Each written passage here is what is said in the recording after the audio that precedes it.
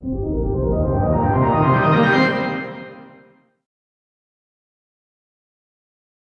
Maschine, you are able to give your Traktor mixes a more individual touch.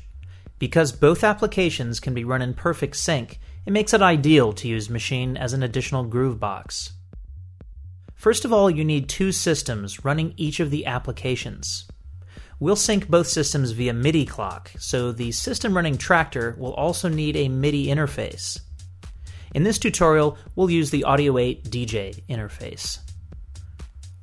Plug a MIDI cable into the MIDI out port of the MIDI interface connected to the computer running Traktor, and the other end of the cable into the MIDI in port of the Maschine controller.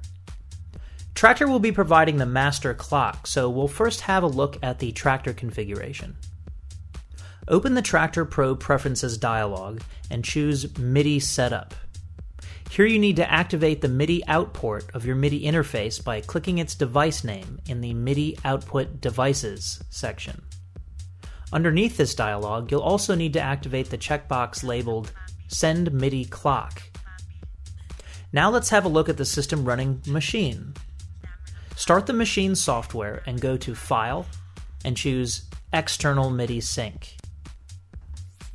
Now when you open the Master Clock panel in Traktor Pro, you'll see a MIDI clock section containing a play pause and sync button. Press the sync button to start sending the tempo information from Traktor to the Maschine software. As you can see, the MIDI out LED on the Audio 8 is flashing, telling us that Traktor is sending MIDI clock information. Maschine should now display the same BPM value as Traktor. Now you just need to adjust the phase of both systems. To make that easier, you can use the tick that provides audible tempo and phase information.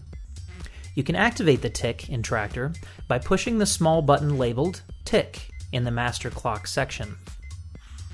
The signal of the tick will be routed to all monitor channels, so you need only push the headphone button in one of your mixer channels to hear it.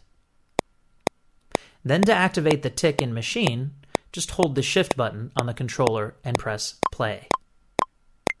When you hear both ticks, go to the preferences of the Maschine software and adjust the Sync Offset slider until both ticks are in sync.